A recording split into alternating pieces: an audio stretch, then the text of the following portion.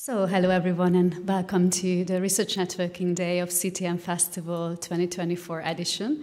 This is actually already the 25th edition of the festival, so I'm already thinking about it. Oh my God, 25th year. And the Research Networking Day is actually a really important part of the festival since many years. So I'm so happy to be here and being able to host this afternoon. My name is Anita, Jóri. I'm a research associate at Berlin University of the Arts, and I'm also one of the curators of the festival's discourse program. So this is why I'm also here. And what is this Research Networking Day about? As you all know, and I think also the title of this event can tell you that it's really about research, doing a little bit of networking on research. So what people do all around the world, and everyone is invited to be part of it, so including you who are here today. And actually, I have to say that I'm so happy to see that so many of you came on the last day of the festival, in the middle of the day, and I'm also sorry about the little bit of delay, so please try to be really important part of this discussion too. We are having here an active part of this discussion because it's going to be super important also for the participants, for the presenters, to have a little bit of feedback, to ask nice questions for their research, because some of them are also in the beginning or in the first phase of their research. So I think it's a super important platform for them to be here and also present their ideas. What else is this Research Networking Day about? We're collaborating here with different partners. As you can see, all the partners on this slide too. We have this year, and every year we have different partners and different collaborators. And this year we have Berlin University of the Arts, the Institute Art, Gender, Nature, and at Basel Academy of Art and Design. We have the CPOP, Transdisciplinary Research Center for Popular Music Cultures and Creative Economies of the Paderborn University. The Berlin-based network and project space Trust. So we have diverse collaborators this year, not only universities, but we are so happy to have Trust also on board this year. And if we are talking about shouting out thanks to different institutions, I would also like to thank to my wonderful colleagues, and without them we wouldn't be here today. So first of all, I'd like to thank to Thijs Raplensky, who was also part of the selection process of those speakers who are going to present their ideas today, because you also have to know that the Research Networking Day is always based on a call for papers. So it's one of those few things, for example, with the Hack Lab together and with the radio program, that we write a little bit of short description of the festival, which this year the topic is obviously sustain. And then people apply for that, mostly in the end of summer and early autumn. And last year, I have to say, we had more than 100 applications. So also thanks to those of you who applied but can't be here today or you were not selected. The demand is getting higher and higher. So I'm really happy that this short little symposium we are having, the Research Networking Day, is getting bigger and bigger. So 8 people were selected. And as mentioned, Thijs was one of the other persons who was part of this selection process, alongside also with Jan Rolf, one of our directors, who I also like to thank his support also for the Research Networking Day.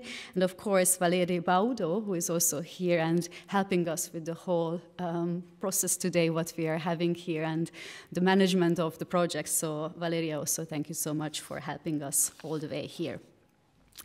And my role here is also to introduce the topic of sustain. And on my bike, actually it's an important part when we are talking about sustain, on my bike here, I was really thinking about what to say about sustain when I'm coming here, and especially what to say about sustain on the last day of a festival, on the 10th day of the festival.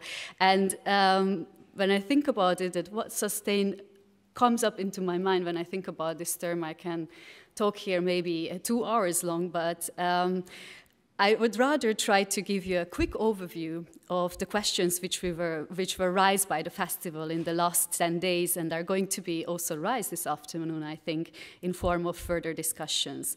So I think many of you have already read the theme of the festival, so I just picked out a couple of questions which I think are going to be super important for us in this afternoon, also in the different topics and in the different modules of Research Networking Day. So what if sustain were a sound? What would it be like? How can music scenes and practices be less extractive ecologically, culturally, and socially? How can music ecosystems provide space for divergent and independent communities to cross-pollinate and thrive in a climate of growing divisions? What will enable DIY initiatives and attitudes to blossom, particularly in an unstable economy and in places without access to space? What frameworks and codes are needed to balance the give and take? And who is doing the giving and taking? How do we build scenes where we all work together, growing stronger by creating pathways and access? So all these questions I think are going to be super important for us. And as mentioned, I don't have a specific answer to you what sustain really means. And I think everyone in this room has a different connotation and a different association about this term and about this notion of sustain. And with these words, I would like to now officially really open the Research Networking Day and this afternoon and talk a little bit about the structure, what you are going to hear and what you are going to listen to in the next couple of hours. We have 3 modules, as you could see it in the program, and all 3 modules are hosted by different hosts, who I am also going to introduce later on. But the first module, unfortunately, is not going to be hosted by Christoph Jacke, so the sounding AI, which is just coming up in a few minutes. Instead, I'm going to take it over because Christoph Jacke couldn't make it to Berlin because of the actual, not really sustainable situation of the Deutsche Bahn in Germany, so he couldn't make it to Berlin. This is why I'm going to take it over. The second session is entitled Embodied Listening, which is going to be hosted by Jovana Maksic from Trust, of course. We are really happy that Trust is on board, as mentioned. The third, last session is entitled Locating Sounds, which is going to be hosted by Stas Sherifullah from Basel Academy of Art and Design. So how is the structure of those different sessions? First, I'm going to, or the different hosts are going to introduce the presenters, and then the presenters will have about 10 minutes to present their topics. Then we will have a very, very short, like let's say 5 minutes Q&A between the host and the presenter, which is going to be the same for the second and the third person within one session. And then all together we will sit on stage and we will have general questions, which is going to be open to all of you. So please keep in mind, if you have questions, please try to make notes because you will also have space and time later on to raise your questions. So now I'd like to move directly to the first session entitled Sounding Art, which is, as mentioned, I'm going to host in the end instead of Christoph Jacke. In this module, you will be able to hear insights of 3 excellent researchers, findings on alternative ways of computation and critical AI. Matthias Jung will talk about symbiosis after Lynn Margulies' ideas of how it can be implemented in coding music, for example. Then Ada will talk about AI-based voice cloning tools and how they create cultures of the Paralinguistic, super interesting. And last but not least, Aline Zara will, similarly to Ada actually, will also talk about AI-generated voices, but she will take a closer look at their expanded potentials of what the human voice and experience can sound like, so the potentialities of those AI-generated voices. So, Matthias, I would like to ask you to come on stage. I will introduce you in the meanwhile. Matthias is a PhD candidate at the University of Agder Kristiansand, Norway, and as I heard you from yesterday that you handed in your PhD, so we fingers crossed also for the next phase. This is going to be now the phase when you can just lay back and also present your ideas here. So he holds a bachelor from Paderborn University in Popular Music and Media and a master's in Electronic Media from Stuttgart Media University. Before starting his PhD in Norway, he worked at Berlin State Academy as audio production specialist and headed the program team of Most Wanted Music Conference. And his research focuses on intelligent music performance system, bio-inspired coding, and creative symbiosis. And Matthias' presentation title is Symbiosis as a Sustainable Paradigm for Computational Creativity. Already the title says a lot, and I'm really curious to hear your insights. Matthias, the stage is yours.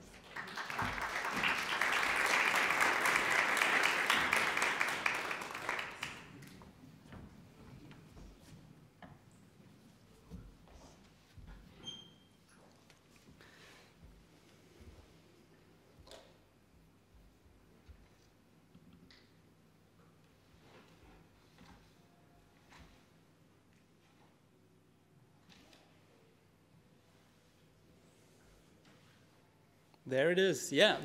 Thanks, Anita, for the nice introduction. Yeah, my name is Matthias. I have been studying the PhD for the last 3 years in a town called Kristiansand in southern Norway at the University of Agder, it's called. And I'm just finishing up these months.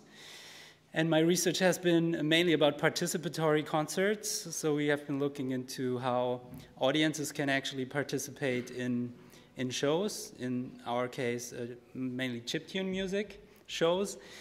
And along that way, I came across different ways to involve audiences and with the use of AI.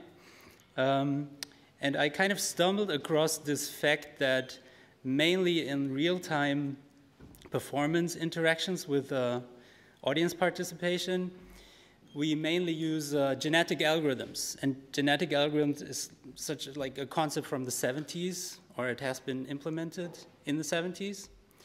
And that's what brings me to this title, Symbiosis as a Sustainable Paradigm for Computational Creativity. And I set this question mark because I'm in the middle of developing this or thinking about this. So I'm far from finished in this topic, and I'm very much looking forward to also discussing it with you and the audience afterwards, including your thoughts to kind of develop the systems and, yeah, make it the best system or the most inclusive one possible. Yeah, but let's look at the citation. A couple of years back in 2019, Fraunhofer said or suggested that our relationships to virtual realities, artificial intelligence, neuroimplants are pervasive. Cyberphysical systems generate ontological uncertainties, epistemological diffusion, and ethical conundrums that require us to consider evolving the current research paradigm. And I think this is still true 4 years later. I think we have to do a lot through the background of the waves of human-computer interaction, which I here summarized for you using Pedro, a colleague's work, Pedro Lopez. Someone is nodding, maybe there's some connections to him, who has worked in this field. Yeah, the mainframe PC and also mobile paradigms in computing mainly limit the amount of users and machines being able to speak to each other or interact with each other, whereas ubiquitous computing has been described as remove that boundary in the sense that it's a many-to-many paradigm, and the wave we are basically riding right now is the integrated wave, where these boundaries between humans and machines are also blurring. Coming to the interfaces, that kind of means that the mobile paradigm, where users and machines are disconnected, are already kind of more entangled in the variable paradigm, and now are kind of integrated into our bodies. And Lopez also suggested that the integrated paradigm is kind of preferable to the implanted paradigm, where technology kind of implanted into our bodies, because music, for the field of music, it's still a very tactile practice that we have. So it might not be the most preferable way, even if it has been suggested. So here, to make it a little bit more visible or a bit more tangible, I can show you some photos from the lab I've been in one of the last semesters. I've been visiting Georgia Tech's music and robotic musicianship lab in one of the last semesters, and this really counts true here, looking at, for example, Jason, who has this robotic glove which is connected to his muscle, that kind of creates a different form of human-computer relationship instead of human-computer interaction, you might say, because also the emotional realm comes into play when we're communicating with these entities. And Lubart has suggested this as soon as 2005 when he was talking about machine companionship roles. So he is talking about the machine as a colleague, as a friend, as different kind of more anthroposophic roles, you might say, but it's also like sometimes ago. And then I also wanted to cite the work for the field of music done by Eigenfeld et al., who said that the agency, when is kind of decreased, the creative agency is decreased at the side of the artist, whereas the agency of the machine is kind of rising, and this also already points into the direction of a symbiotic system or a back and forth kind of mechanism that ends up at also different roles, so collaborative roles rather. Yeah, but what actually is at play when we are talking about these machine, computer, human interactions, what is actually the coding behind it?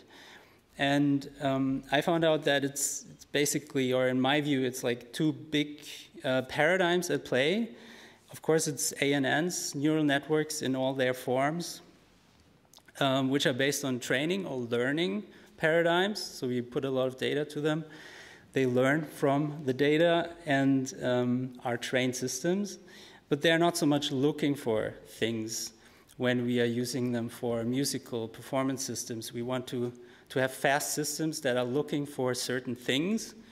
They might be trained on data, but we also need them to work in real time because music is a time-based, very direct, in the moment kind of thing.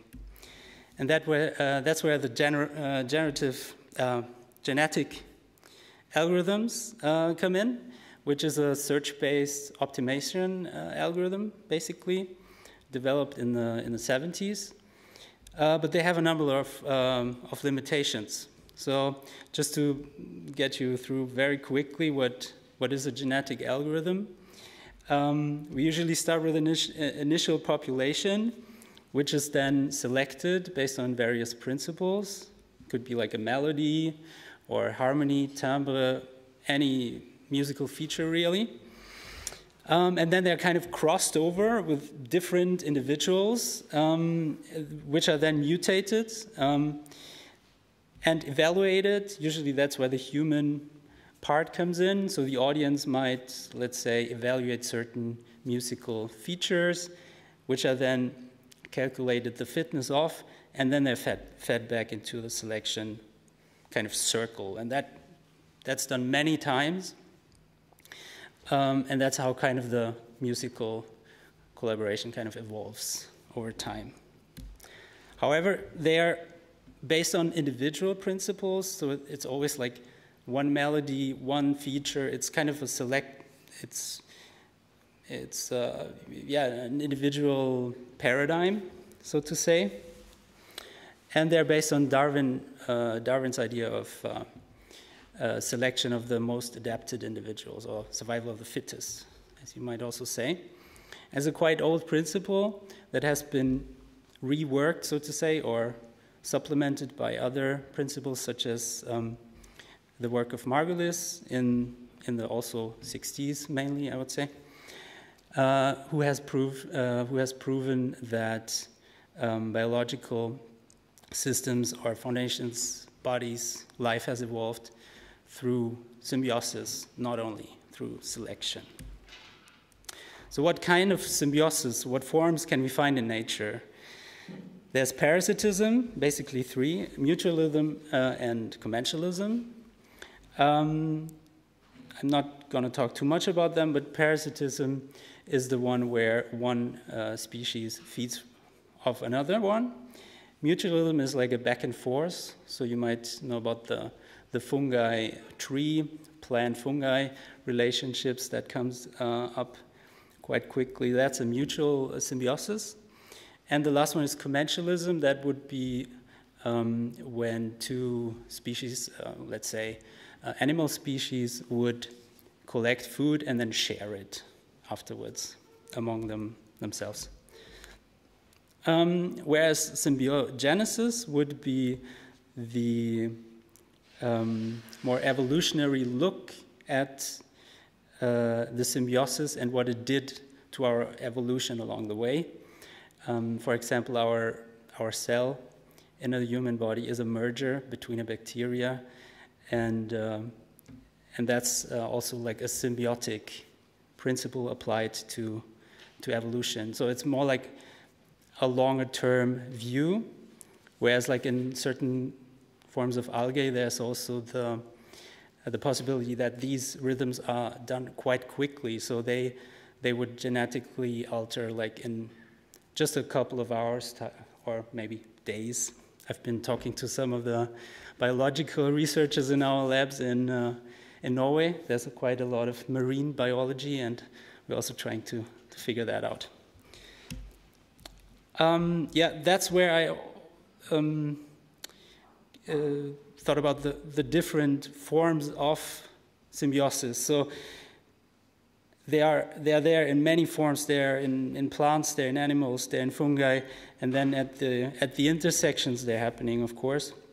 But then I wanted to open up this realm of thinking. What about technology, humans and the planet, and the symbiosis between these entities? So basically, I was thinking maybe that could be helpful for our discussion, that does it actually mean a symbiosis between technology and humans, or animals and fungi? So maybe that opens up a bit the thinking here. Maybe we can use that later on, but I just thought it could be interesting to kickstart some discussions. Some of the approaches, I just wanted to point to what I'm working on these days. It's some of these cellular interactions in development. They have been theorized also mathematically.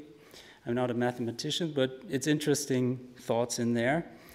There has been a thing called symbiotic organism search that has been applied to design, visual design. So I will try to look at it from a more musical perspective. And also planetary models, or models of the environment that have been around, might be very interesting to look at symbiosis on a planetary realm, so to say. Yeah, I think I'm going to cut this one short. Here are some suggestions for applying this to the field of audience participation. But I don't want to limit us to this, but basically here I use the metaphor of the eukaryotic cell and apply it to audience participation. And I'm using a measure that I developed. It's called quantity of participation, which is a way to kind of quantify and use the log data from the audience and the performers in that way. Okay, so the next steps would be an implementation of such a system, which I will try to do in the next months. Also theorize symbiosis as a principle of support and sustainability in the first place, as such a co-evolving system, rather than a selecting one. And finally, given that the ontological inseparability that we find in life, also argue for a thing I call symbiotic intelligence. And I'm happy to discuss this with you. Thanks.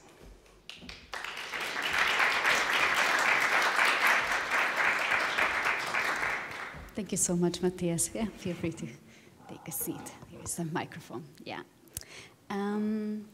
Also during your presentation, and also when I read your abstract, I was always thinking about the role of embodiment, and maybe it's going to be more like the second panel's duty to answer these questions. But I was always thinking about this: what is the role of embodiment in the symbiosis between the human body and the computer by coding?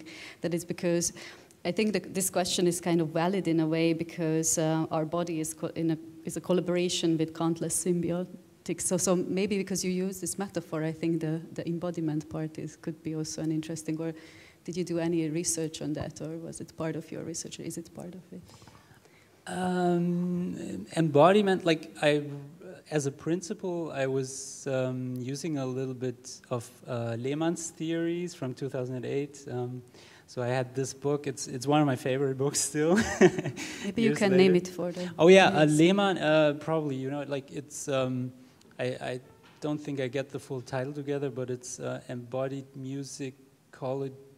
I have to look it up. I don't get it. It's by Mark Lehmann from 2008, and he's basically applying embodiment to the field of music.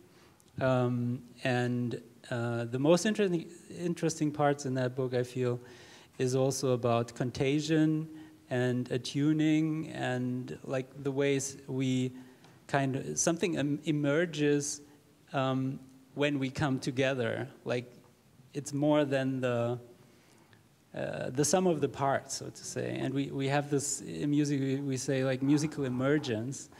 And it's kind of under-researched. I don't know what you think, but I think it's very interesting effect because it's not really explainable, like in scientific terms. It's some people like, or if you talk to performers, they would maybe say the audience or the atmosphere is always like more than 50% of the show. But what is it actually? What is that ambience or that atmosphere or that vibe, that magic?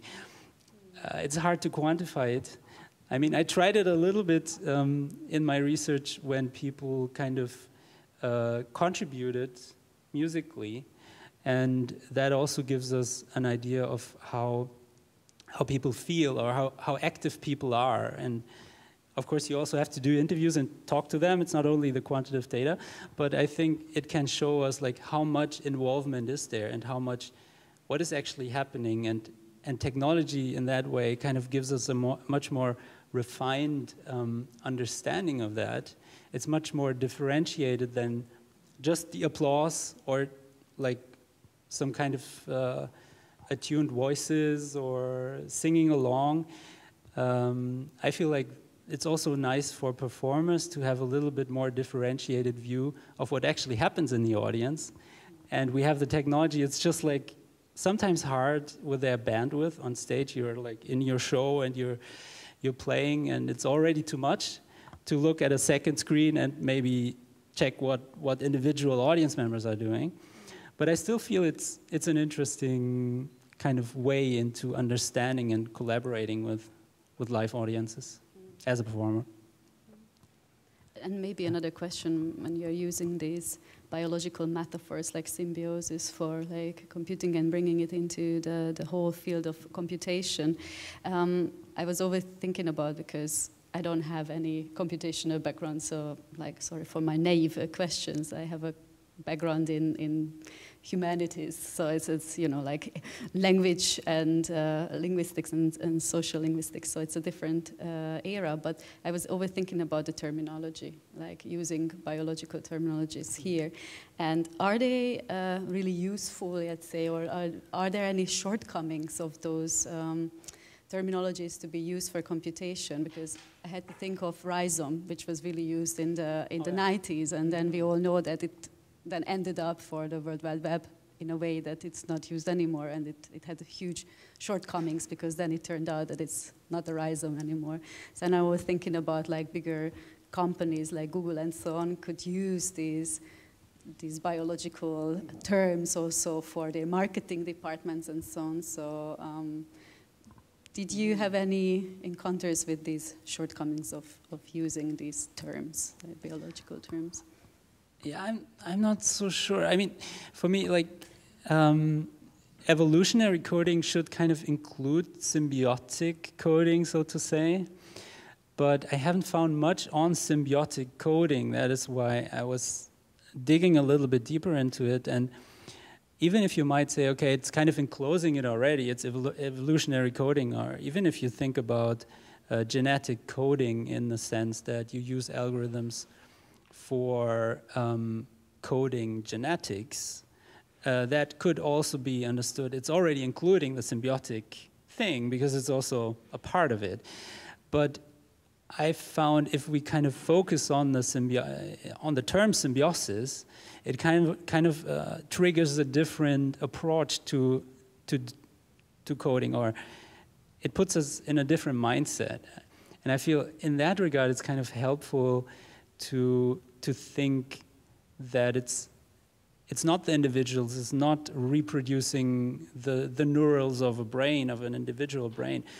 It's already spread, it's already a merger in the first place, and having that present all the time while you're doing or developing a program or a composition or participatory work, I think that is kind of where the terminology actually is helping us, rather than it's, and in that regard you might say it's kind of a shortcoming in the discourse of AI coding, so to say.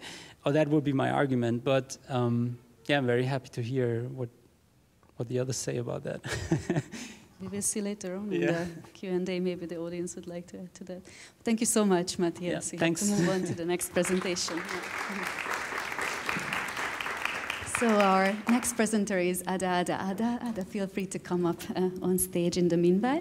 Ada is an algorithmic artist and research assistant at the IT University of Copenhagen.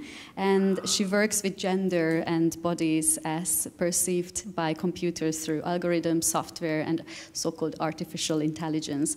Her own trans experience often comes into play in her works, and I think you will also hear that today, as being part of the research project Voice as a Matter of Design at the IT University of Copenhagen. She discovers novel ways of using AI voice, again, AI voice, cloning software. So, Ada, the stage is yours. Thank you. Okay, so let's get this presentation up there. So, just have to check one more thing. Nope.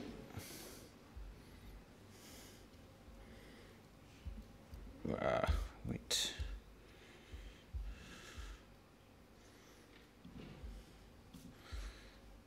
It's always when you want to do sound in a presentation, it's a little bit of an extra step.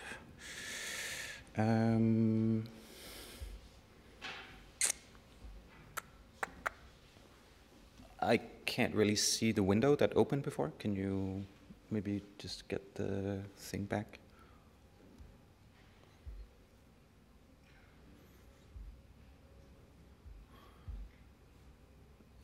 Yes, thanks. Okay. All right, let's try this. Cool. Okay, so, yes, my presentation is called Cultures of the Paralinguistic in AI Voice Cloning Tools. So, without further ado, let's get into it. My name, as you've heard so many times, is Ada. You can just call me Ada. My pronouns are she, her, or they, them. It's totally up to you which one you want to choose. I'm an independent algorithmic artist, and I'm also a research assistant at the Voice as a Matter of Design project.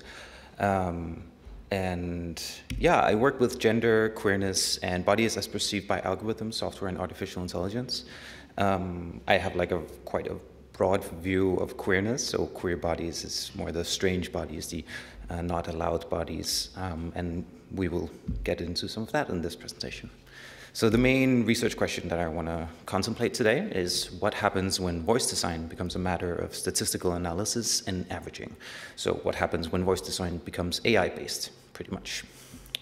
So before we can sort of get to that question, we have to just talk a little bit about what is AI voice cloning even, so we're all on the same page.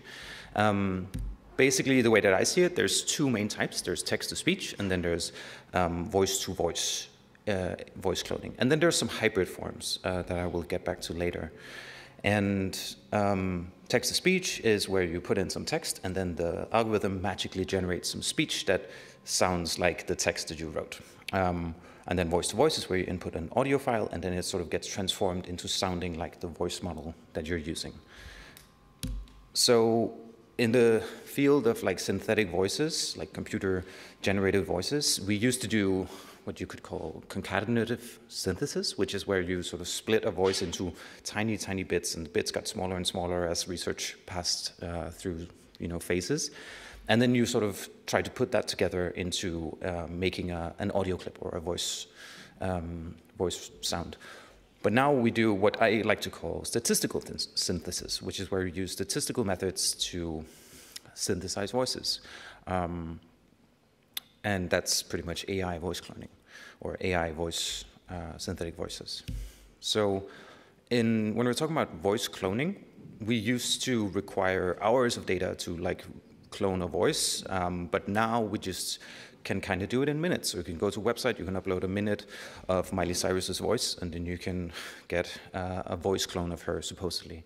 And that's thanks to this process called pre-training and transfer learning, which is where you have like a base model that has been trained on a lot of data, and then you sort of transfer the new voice that you want to use onto that. But the thing is, when you do that, a voice clone kind of feels more like a voice collage, because it's not just the single voice, it is another voice, and then you lay your voice on top of it. And there's multiple layers to this, especially when you move into the hybrid forms. And I'm very interested in the paralinguistics of this, and thinking of this as a voice collage and not a voice clone has some paralinguistic implications. And some of you may be wondering, maybe not Anita, because you study linguistics, what is paralinguistics? So paralinguistics is concerned with how you say something rather than what you say. So not necessarily interested in the words themselves as they are written, but how they are sort of said, and pretty much everything in between as well. So para is like everything around the linguistics, really. And since we don't have too much time today, I'm only going to be looking at one feature of paralinguistics, which is pacing. And I'm only going to be looking at it in text-to-speech. We don't have time to talk about voice-to-voice, maybe in the Q&A after. So most text-to-speech systems, they have speed as an option. So they have like this little dial, and then you can say, I want it to be twice as fast, I want it to be twice as slow, or whatever. And then you will get that sound file.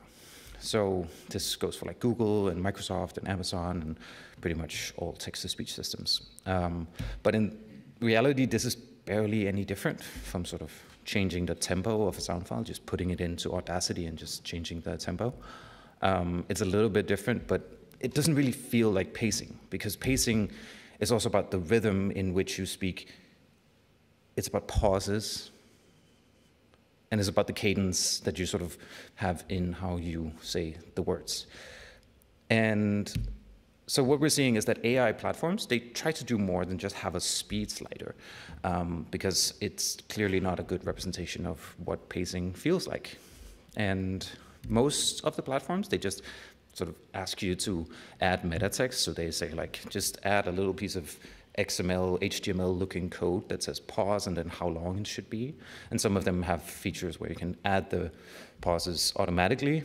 But to be honest, usually they're just like commas and then they add a pause, or there's a hyphen and then they add a pause after that. So it's not really rocket science. But then there's this platform called 11 Labs, which I'm fascinated by because it's one of the biggest voice cloning platforms out there.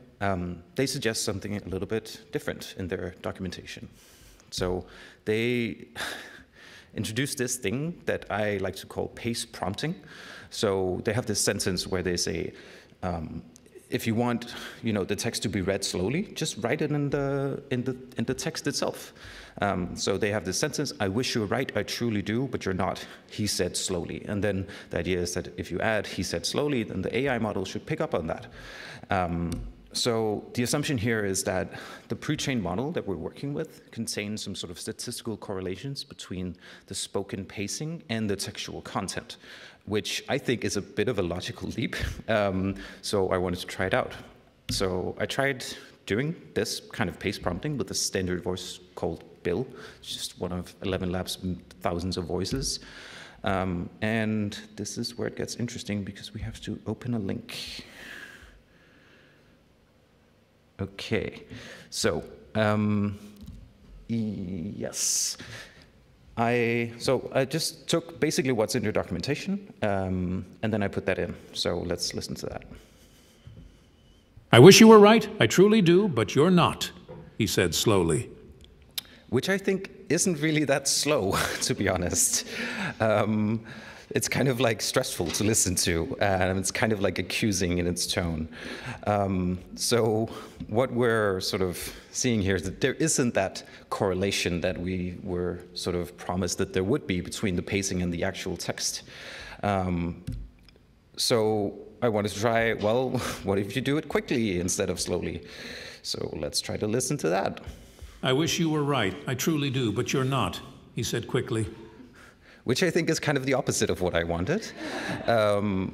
Now it's sort of more slow than when I asked it to do it slowly. So we're still sort of seeing this lack of correlation between pacing and text. And I think what's very interesting about this is that I didn't make my own examples. I literally just used the one that they suggest in their documentation. And I used one of their own voices. I didn't even clone my own voice. And then sometimes when you work with AI models, sometimes you have to make things very, very clearly. So I wanted to see, well, what about if we say we need it very, very slowly? I wish you were right. I truly do, but you're not, he said very, very slowly. And I feel like finally we got something that actually matched the pacing that we sort of described in the prompt itself. But for some reason, the pitch also changed. So it got like very deep pitch, and it's still the same voice. It's still Bill. So the pacing and the text correlates, but then there was a correlation that I did not ask for. There was a pitch change correlation. And this might come from the pre-trained model, it might come from the Bill model. It's really hard to say. I might be able to figure it out if I dig more into it, but I haven't had the time yet. So what I want to get at is that sort of AI creates cultures of the paralinguistic. And this idea of cultures of the paralinguistic is from Brendan LaBelle. And it's this idea that like what is spoken in the world determines what is regarded as unspeakable. So what we get used to hearing, what kinds of sounds, what kinds of voices, also makes that the sounds we're not used to, the voices we're not used to, sort of are seen as unspeakable. And in AI contexts, this means that what is statistically represented and what is statistically averageable gets to exist. And then that sort of has an effect on the types of voices and the types of sounds we get used to and what we expect. And since AI text-to-speech relies heavily on text, it's in the name, it means that if you can't represent these things in text, it sort of becomes unspeakable. There's voices or sounds or ways of having paralinguistic features that we lose. And I'm just only going to talk about English text here, but paralinguistic features are not very easily represented in English text. If you read a book, usually authors will spend a lot of characters, a lot of descriptions saying how someone coughs, someone sneezes, someone laughs, someone sighs, someone breathes, someone sniffles. So it's really complicated to actually represent paralinguistic features. So finally, what I want to get at here is that if we want these text-to-speech models to sort of have better, more beautiful cultures of the AI paralinguistic, then we kind of have to change written language itself. And I'm not sure what that actually looks like, but I think it's worth, trying to figure out how we can have more beautiful cultures of the AI paralinguistic. Thank you.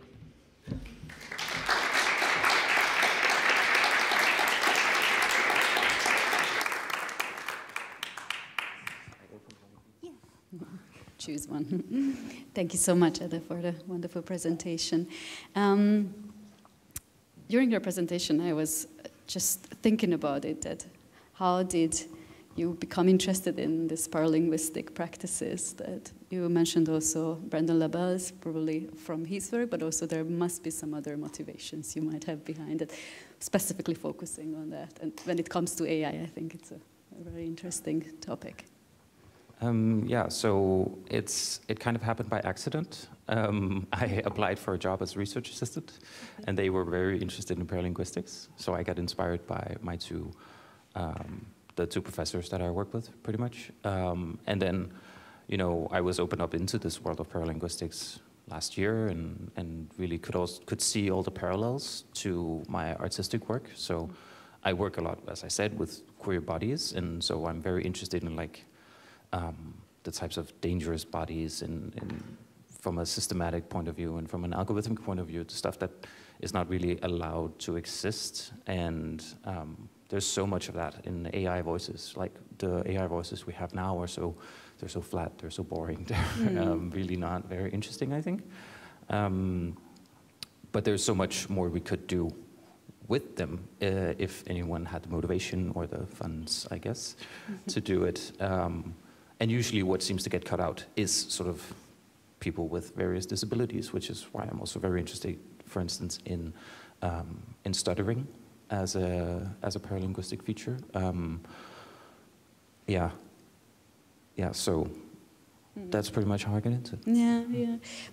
I'm asking this question because I had then this major question in myself that does the machine need to master the imperfections of human speech in order to be perfect? I guess I don't think there's any point in trying to achieve anything perfect. Mm-hmm. But we need to be very, wary of what we cut away, in a way. And I think, again, going back to stuttering, when you clone a voice, then often you will see these recommendations for how you should do it properly. And one of the first things is that, like, you shouldn't stutter, and you should have like a consistent voice or something like that, and which is just a literal way of sort of excluding people who have a stutter for whatever reason. They're not sort of allowed into this world. And what is cut out is also very political. Yeah, exactly, and it's especially nowadays. Yeah, and it's like having a stutter it's so many different things, and I think I sort of have a personal relationship to it, not because I have a stutter or live with a stutter myself, but my dad had one when he was a kid, and he went to like training and classes to sort of get rid of it, because that was sort of, you can't have that because that society doesn't really want you to have that in a way. There was no patience for people with a stutter, I think. And he sort of trained through it, and now he's a lawyer, and he does a lot of speaking in his life, and that's great, and it's sort of a success story. But at the same time, he still has that stutter sometimes. But it's as if I'm the only person who actually ever notices it. But for me, it's an important idea of like the vocal identity of my dad. So I wouldn't want him to sort of get rid of it. I think it's part of what makes him him. Yeah. A lot of identity politics. Yeah, exactly. Yeah. Mm-hmm. Yeah. Thank you so much, Ada. We will be coming back to this topic, I think, later on, because now we are having another presentation with a very similar topic, but with a different angle. So I think the two of you will be in a very nice conversation, hopefully, by the end in the Q&A. Thank you so much, Ada. Thank you.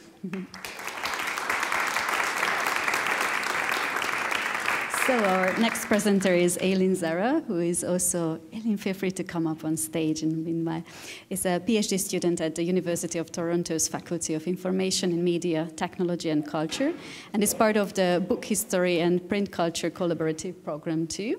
She works as a researcher in the Canadian book industry with BookNet Canada, and is a founder of a publisher of Narrative Press, which is written capital A, capital I, Narrative Press. So I was also asking Aline in the beginning how to pronounce it, but it's still narrative, even though AI is part of it.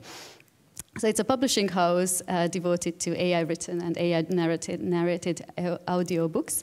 Her doctoral research focuses on AI-generated voices, orality, and storytelling in audiobook narration. So I'm really looking forward to your presentation, Sustaining Voice, AI-generated voices, and the human. Thank you so much. Thank you. Yeah. Thank you for the introduction. Thank you for all also being here on a Sunday. And thank you to CTM for having me. I have been having the most wonderful week and a half with all of you at various events. As was already mentioned, my name is Aline Zara. My pronouns are she, her, and I'm a PhD student at the University of Toronto in Canada. I live, study, and work in Toronto, which is the territory of the Mississaugas of the Credit, the Anishinaabeg, the Chippewa, the Haudenosaunee, and Wendat Indigenous peoples. It is a treatied meeting place and now home to many Indigenous, Métis, and Inuit, as well as settlers. Today I'm going to be talking about AI voices and the potential for disentangling conceptions of synthetic voices from the human voices they replicate towards a sustainability of both human and non-human voices. I've divided my talk into 4 sections. the first section I've called Introducing, which we are almost finished doing. When we synthesize the human voice, so deconstructing it into those units and recombining them into magnetic tonalities and vocalities via neural networks for presumed perpetuity, how does this cloning succeed in its project to sustain ourselves? Whose or what memory is being remembered and sounded? What interpretations of AI-generated voices exist underneath this mimesis? And how and what is AI voicing? I propose to explore these questions through a recent research creation project. Research creation is a core methodology that I'm engaging with in my PhD. It's a Canadian methodology. It's a Canadian term, but it's similar to arts-based research in that it's a creative practice. For scholars like Erin Manning, Kim Sawchuk, or Owen Chapman, research creation is an iterative process that isn't so concerned with the object that you're creating as much as it is a mode of activity that creates and processes forms of knowledge. This is to say that I'm using research creation as a creative experimentation in a process towards my final dissertation, but it doesn't necessarily mean that any of these works will be included in my dissertation. With this framing, I'm going to be sharing parts of a recent research creation project that serves to analyze and ask some of these critical questions about AI-generated voices. This is a project of sound making, asking AI to generate and voice quote-unquote new sounds through wordplay. With shoestring budget and computational power, I developed this project in 2 steps. The first was in creating new sound words using chatbot Llama 2 through Hugging Chat. My choice to engage with a chatbot for this project is part of a separate research project that situates AI prompting as its own research methodology. With a combination of workshopping and conversation, Llama 2 and I talked about the symbolism of sounds and went back and forth exchanging onomatopoeia and other sound words to ultimately create nonsensical strings of letters that represent new, unheard sounds. More often than not, Llama 2 struggled with doing this. Putting nonsensical strings of letters together was hard for it to do correctly, and I was often given recognizable sound words instead. Yet I was asking it to do something I consider to be easy and relatively intuitive. At its fundamental, it's key smashing, or maybe something more akin to the way that a baby meaningfully combines sounds together as it learns to speak. Eventually, we developed these 24 words for sounds that have yet to be voiced into existence. I asked Llama 2 to define the sonic symbolism of each sound word it created, which was seemingly random. The second part of this project was to generate sounds from the sound words Llama 2 had developed. For this, I inputted each word into a beta AI sound effect generator, which generates text to sound. I generated 3 sounds for each word. The 10-second audio clips were distinct sound word to sound word and varied from music to sound effect, field recording, and vocal track. What strikes me the most about these clips isn't so much their audio quality, which is pretty bad, but the way that the sounds exemplify the sonic symbolism Llama 2 predicted for each sound word, an observation that I recognize might just be rooted in my own bias. I showed the sound words, sounds, and symbolisms to a few friends and my doctoral supervisor, video artist Emmy Luca, to see how they interpreted the sounds. Could they match the sound words to the sound, or the sound to the sound symbolism? The general consensus was that the sound words and the sounds were less easy to associate, but that the sounds and sound symbolisms possessed a certain logic that made it possible for them to be linked together. I'll share actually 2 of these sounds with you today, so that you get a better idea of what was created. So the first sound, SDFHJE. for Llama 2 is a sharp quality that evokes a sense of urgency, anxiety, or stress.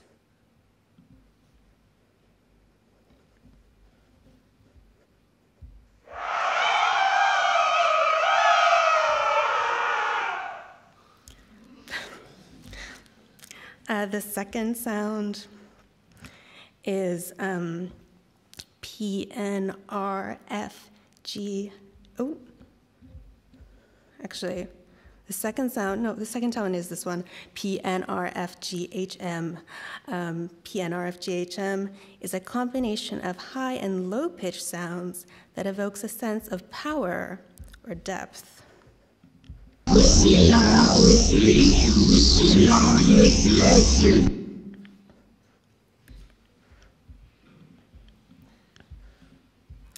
So understanding the way that AI intentionally or unintentionally makes sense of language to produce an output is an emerging topic of study.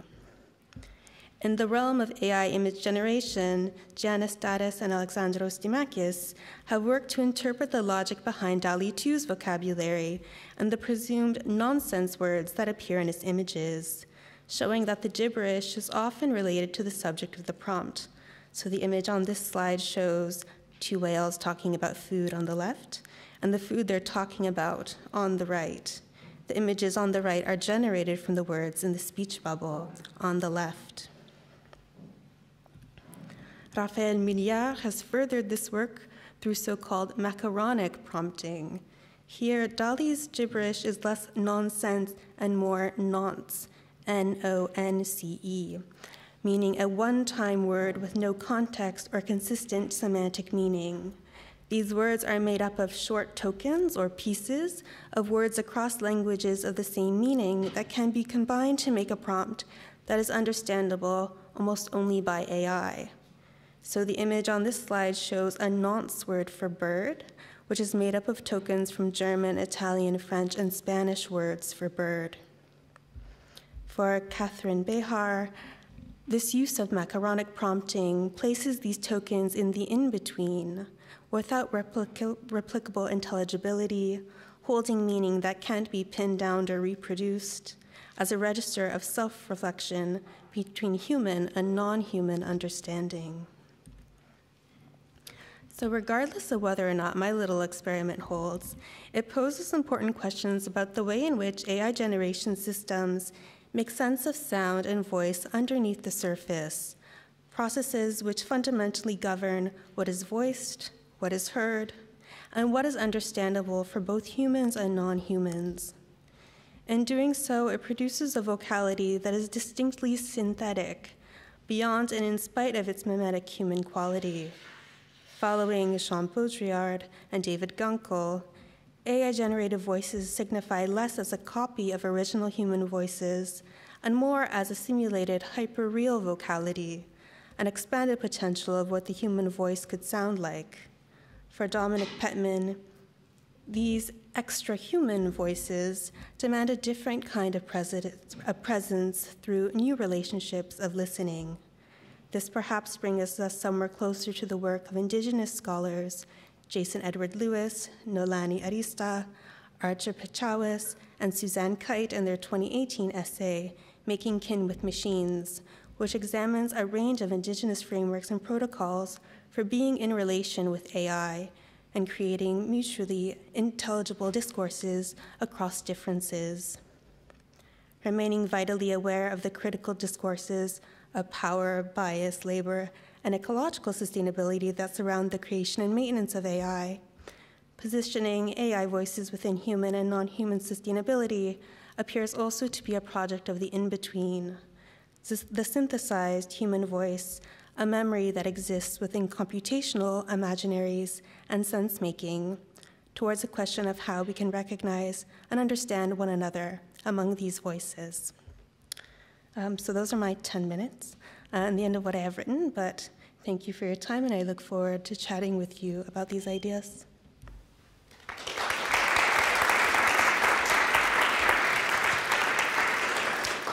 Thank you so much, Aline. Here you have a microphone. Thank you. You also mentioned in your presentation in the beginning that now we reached a point that it's very difficult to differentiate. It's still, one can feel the difference between AI-generated and, let's say, natural or human voices. And in the future, I guess it's going to be even more that we can't differentiate between the two. And you also mentioned in the end of the presentation that you interpret it as the difference between the two as a hypervocal reality. So what will be then in the future that, you know, when we don't have the difference anymore between the two, that how this expanded layer and meaning, what you also explore in your research, will come in? Mm-hmm. Will it be possible? A lot of my research, because I work in the publishing industry, a lot of my actual doctoral research is in audiobooks and the way that AI is entering into those spaces. And when scholars talk about audiobook narration, the embodied person is so important in that generation because it's why people listen to it. And so it's very interesting to now be having AI voices that are so disembodied, and how can someone engage in an audiobook and really that experience that that person is talking when there's no body behind it. But I saw, I think it was just last summer, people from Google were at University of Toronto and they were presenting new work, and they had, it's called Audio LM, but the AI, you could hear the AI breathing and talking as if it was embodied. And so I think it'll become more and more difficult to differentiate, but also, as Ada was saying in her talk, there's something that is still very distinctly AI about it, and it's going to be statistically a breathing that we can all, like a standardized breathing that we can all recognize. So I think that we might end up coming up with kinds of like codes and methods for identifying it instead. Can you say a little bit more about this publishing activity? Because I found it really interesting in your bio that you work also your own publishing house. That what are you focusing on there about when it comes to aesthetics, for example, of the AI? Are you focusing on that, or it's more like an experimental project? It's more of an experimental project. These sounds I'm going to actually be transforming into, calling it an audio script for a play that someone could activate with these sounds. It's just more of a place for me to put my research creation projects as I continue to kind of explore. And so at the end, it should be kind of a building up of ideas, the different things that I'm thinking about at the time, in the way that AI can storytell, or we can storytell with AI through sound. Amazing. Looking forward to look into that. Yeah, thank you. I would like to ask now the others to also come on stage, Matthias and Ada. That would be great, and we can open up discussion to a bigger round. Can bring all of you together, and I think there were a lot of correlations between your presentations and a lot of similar points, but at the same time also very different angles. And maybe I have just a very, very general question, and I would like to warn now the audience to jump in anytime they would like to also raise their questions. That, so my question would be, you all three, I would say, are very critical with these technologies and also with AI, and I think it's also, we can agree on that in this room, or let's say at the CTM, in the CTM circles, this is general case, but we all know that the rest of the world, let's say, is not how it is about when it comes to computation or when it comes to AI discourse or critical AI. You also discourse with that. How do you see that now, how the discourse evolves also out of these little critical circles we are filter bubbled inside, and then out of that, like, let's say, bigger companies of Silicon Valley sees that probably in a different way. So how do you see that? Are there, because of your own voices, because you do all these like critical researches, do you think that it will change, or like there is a little tendency of change towards this criticality, or you still feel like that it's not what is the reality? Should I go first? Yeah. So I have a sort of strained relationship with the AI discourse, which is also why I sometimes put it in quotes, because sometimes I prefer to call it automated statistics, but people just don't know what I'm talking about if I say that, so I fall back to AI. But I think we're definitely seeing like a lot of reactions and a lot of more mainstream people trying to understand what the technology is, what can it do, and people are scared and people are excited, and there's everything in between. But I think what I'm, kind of hopeful about and interested in following more is this sort of counter movement that sort of values craft and non-AI created stuff. And I think there was something that Aline said that made me sort of, so this idea that like, we do already have AI generated breathing, but it's like a very particular kind of breathing. So maybe what we'll see in audiobooks is that, the human narrators will sort of embrace the paralinguistic stuff more. So all the stuff that the AI can't do and that the AI companies maybe are not interested in doing. So maybe we will hear more coughing, more sneezing, more of that kind of stuff in audiobooks. And I think that's really exciting from my perspective as well, because I'm sort of interested in having these deep, wide, inclusive, beautiful paralinguistic cultures. So maybe AI in a sort of reverse way can sort of trigger this movement to broaden the paralinguistics. Thank you. Others? I was just thinking. Is this on? Yeah, okay. No, I was just thinking about virtual artists when you said the critical discourse that we have and the public doesn't. I'm not sure if I can agree with looking at virtual artists because people are so critical about them, right? Or there have been like a couple of years back when there were studies among audience, like general audiences, and they were very critical towards virtual artists because they didn't have the relation to them and they didn't have the emotional, like the shared human emotion that they expect when going to a show or a music concert or maybe also listening to an audiobook, I don't know. Someone who is at the other side and experiencing the world with a body, having feelings and sharing them on a stage or in an audiobook or wherever. And I was really amazed by how critical people actually were and neglecting it even. So I think these products have to be looked more like holistically as, and I think the audience is also learning that. The more we talk about it, the more people understand what's actually happening, what it is actually.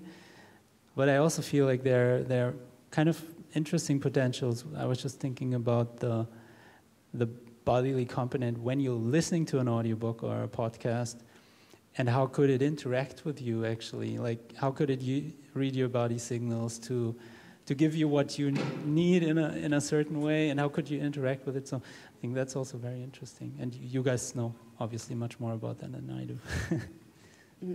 We had a couple of years ago a Hatsune Miku show. I don't know if you had the chance to see it, but that was really went in line with this, what you just mentioned, with twisting it a little bit around and then being critical with the technology itself. Yeah, I was just also seeing, last year there was one scholar talking about unlearning, which I found also very interesting. Like how do we actually untrain, detrain the systems that we created, in the sense that we also interact with it and not let it be there for forever in the form that it is. I think Aline and also both of you do that actually, and you're also in your artistic practice and then publishing. Yeah, Aline, do you have anything? I think that the unlearning, I think, is really vital because there are so few companies that are able to create these models, and the way that they create them can be so problematic ecologically, but also just in terms of the models that they're being trained on, and all the biases and power relationships they're in. So I think that as technology develops, it might become easier for people to do this work themselves in a way that's really critical. That essay, Making Kin with Machines, which is about those indigenous frameworks for relating to AI, they talk about maybe what would it be to have an indigenous AI, like an indigenous created AI with indigenous ontologies as its learning models, and what that would look like. But right now it's not really feasible to create something like that, so hopefully in the future, it's a double-edged sword. The technology needs to develop enough that people can use it without needing billions of dollars to be able to make a model. But hopefully we'll get to that point where we can really see some kind of critical intervention. Thank you. So I would like to open the floor to the audience. Is there any question? I can't really see you, but maybe. Is there anyone like to raise a question?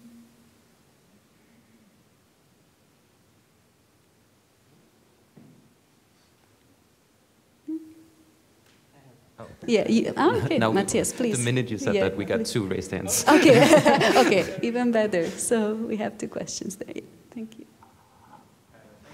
Very interesting. My question is for Aline. You mentioned the term sonic symbolism. It's like just a personal interest in it, because I listened to a podcast by Björk a couple of years ago they did during lockdown. It's called Sonic Symbolism. I was always wondering, maybe could have just looked it up, but I was wondering, is it like a term, like a fixed term you use with a specific connotation? Is it a term you yourself put together to describe your work, or what? Long story short, what do you understand about sonic symbolism? So where's the symbolism in the sonic? Yeah. It is a term. It is a term that exists, but it's a term that I use because it's the term that Lama 2 wanted to talk about. Because we were talking about how sounds can have meanings and how we could put words and letters together to make new sounds, and would it like to do this with me? And then it said, oh, I know about sonic symbolisms. And then it started telling me about how sounds and have meanings, that could have meanings together, and that it can kind of evoke a different affective presence. And so that's the context in which I use it, kind of guided by the chatbot, I guess. There is another question, yeah.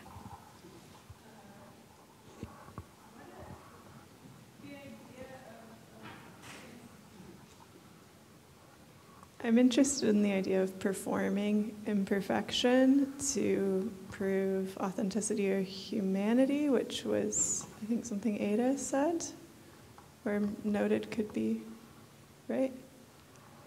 You mean sort of in terms of how, all the coughing and the sneezing and all that kind of stuff?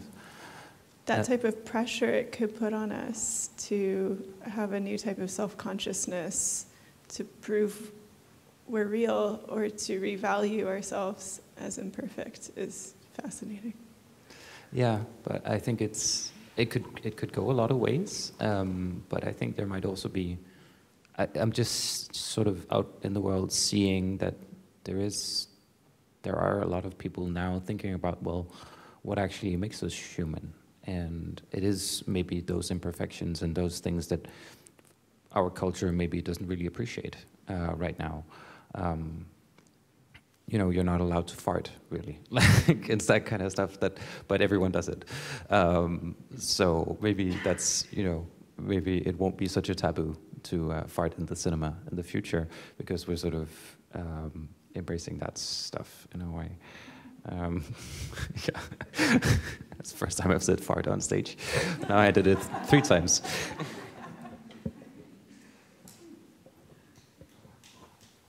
There is a question. Thanks. Hi, I had a question for Ada also. It's a technical question. I was just wondering, you talked about these speech-to-speech AI voice models, and I just wondered the question of the sort of flattening of the what did you call it, the paralinguistic breadth. Is it the same with these, or does it pose different questions, or? Yeah, I really wish I could have had time to play some examples. That was my original plan. No, so voice-to-voice tends to be better at doing that kind of stuff, but it's also sort of a simpler transfer of audio features in a way, because it's from one audio clip to another audio clip. But then sometimes you do get like these weird things. So I've tried to like record myself laughing in different ways, and then sort of did voice-to-voice transformation on that, and it sounds like laughing, but it also sounds not like laughing. It sounds cybernetic in a very interesting way. And I also did like an experiment where I found like an audio clip of children stuttering. It was like made for a charity that supports people with a stutter. And then I sort of took that and did voice-to-voice cloning on that. And that actually very much felt like the same type of stutter that that the children have in the original video. It was also kind of weird because it sort of transformed it into something that sounds like an adult man's voice, which is also like an interesting thing that you can do. But with text-to-speech, it's absolutely not possible. You can't even get close to something that sounds like an actual stutter. So yeah, voice-to-voice definitely has a lot easier handling those, like embracing the paralinguistic cultures, but the applications for it are just so much more limited in a way. Like you can't do it for audiobooks because then you already have the recording of the person reading the audiobook and then you wouldn't need to do voice cloning on it. And something I forgot to mention is, so those hybrid forms, I promised I would talk about them, but I forgot. And in 11 Labs, I haven't been able to pinpoint if it's exactly how they do it, but as far as I can tell, when they do voice cloning in the text-to-speech realm, what they do is they generate text-to-speech first, and then they do voice transfer or voice-to-voice cloning onto that. So you're sort of doing both things at the same time, which also gives this weird that you're sort of inheriting when you use their text-to-speech, you're also inheriting the limitations of voice-to-voice. So it's also, yeah, I said there's two types, but there's not. It's a very fluid thing, really. Is there any other questions from the audience?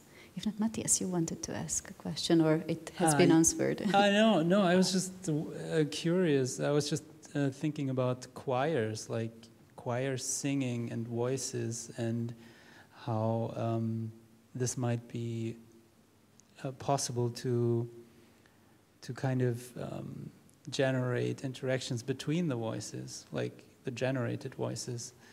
Can you say something about that? Or like, let's say like a generated voice talking to another voice without a human in the loop, so to say, but then when the human in the loop enters, kind of what does it do to that conversation or to that practice in the sense of choir singing, or I don't know. I was just curious, really, if there's some kind of research or work on that. We've actually done is there you go. We've actually done some research about choirs. So there's another research assistant in my project. He sort of went the sort of synthesizer route and tried to like add effects and everything, and I tried to do it in the AI route. And to be honest, I made a terrible fake choir in Audacity, but I trained a text-to-speech model on that, and it turned out that like it was actually kind of capable of retaining that choir-like feel to it. So I had like a text-to-speech model that was also a choir. So yeah, it's definitely possible. It can be quite interesting and beautiful because you have these multiple voices. And we also wrote a paper about how, you know, if you embraced multivocal AI voices, it's a big thing that we're interested in our research project, then you might also be able to sort of build these kin networks between different identities and entities. So yeah, it's a really fascinating area and something I want to look much more into. Okay, interesting. Yeah, could be nice to sing with an AI choir if you can make it to go to one or something. I mean, that's also a very good experience to have in a way. You also said that thing about how, what if there's, you know, two AIs talking to each other? And have you ever seen that video of the Alexa and the Google Assistant talking to each other? Not really. I think okay. I think it's like 5 or 6 years old by now, but you should look it up. It's yeah, it's kind of hilarious because they just end up going in a loop. But but it doesn't make much sense. It's rather more interesting to have more of them doing something for you and interacting with that group. And I was just wondering about the communities that can be created with these voices and how they interact also theoretically at the end of the day, or how you kind of approach these strategies behind them. But thanks. Yeah. Good. Yeah, there is one more question from the audience here in the front. The last one. Thank you. Hi. Hello. So I actually wanted to ask this while there's like 3 researchers working on AI, and I will try to like smash my thoughts into a question. I feel like there is this paradigms and also algorithms, and they are very much applicable to biology and evolution, to linguistics, and also, of course, computer science and computation. And therefore, I see it kind of AI like a branch of our own evolution, rather than being like something so apart from it. And do you think is this the case for you? What would your thoughts be on that? And regarding that, do you think we are also kind of having a post-human experience, or we are on the verge of maybe having a post-human experience? Because I feel like we are already in a symbiotic relationship, as you said, with technology as humans. And yeah, do you think the outcome of this and the experiences we have is somehow could be post-human or going to that direction? I mean, I would agree with that. I think that, I mean, at its basis, the AI project is exactly that, is to recreate the human mind as a computer. And I think if you listen to the way that the people in Silicon Valley talk about AI, a lot of them actually talk about philosophy of the mind, like they pull in philosophy in the way that the mind works is the way that they're trying to make AI work. And so I think that I would agree that it is very much a human project, which is why I find, Matthias, your work so interesting, to bring in the kind of evolutionary symbiotic thinking into AI, because it is a very, and it's not a biological project, but it is a very human project, in that I would agree that AI is very much an extension of the human. Yeah, absolutely. Like, I also think, like, when we talk about posthumanism, we can't forget about, again, embodiment, tactility, and especially in the realm of music, where I work, it's so critical to have that layer of touching instruments. I mean, that's what music is. We have a relationships to objects, even if they're not AI enhanced, right? So they have a meaning to us. They give us feelings. We interact with them. We touch them, and that certainly counts true for new interfaces for musical expression as well. So I think when designing these systems, that's like a very important point to consider. And I think, yeah, in the systems that I'm trying to develop, I'm kind of also tending towards that realm of also giving audience members ways to interact on a tactile level. So I'm creating these like small balls now, like pressure balls, stress balls, that kind of thing, that also includes that realm of tactility. And a lot of questions open up in that regard. Also, if you think about AI and tactility, and I think that's kind of also under research or underdeveloped. It's still very codey thing, AI these days, so I'm looking forward to seeing more real-world haptics and tactile tech in the next years. I think it's a really interesting question. But to be honest, I don't think there's anything specific about AI that makes it more an extension of our human evolution. I think all technology development has done that, whether you go all the way back to when we discovered language or invented language, or however you want to say it, to scissors, to computers, to AI. I think it's all sort of part of that evolution, but that's also because I'm a cyborg feminist. So but I think maybe one thing that I think I try to always mention when I talk about AI is that it is a very resource-intensive technology, much more than previous types of computation. And in a weird way that, like, if we think of AI as an extension of human society and human bodies, then we also get entangled with planet Earth and all the minerals that we're pulling out of the ground and ecosystems that we're destroying, and we're doing that with our own bodies in a way, if you think of it like that. And that's really important to also keep in mind. Is that extension of our bodies worth it?